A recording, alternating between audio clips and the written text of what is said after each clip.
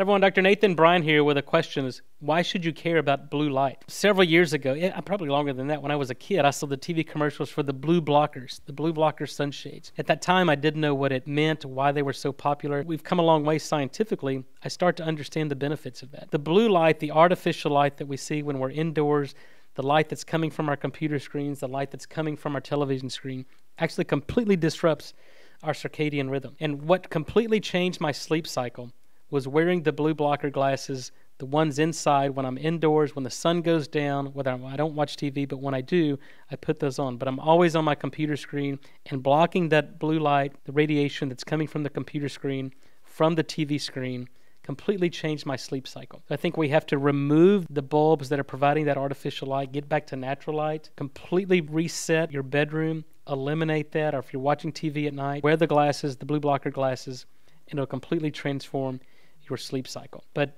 as most of us are working on computer screens, looking at our phone, most people are working from their phone now, or even watching TV. I think it's very important to block that harmful radiation, that blue light that's completely disrupting our circadian rhythm. And when you sleep better, you feel better. Thank you very much.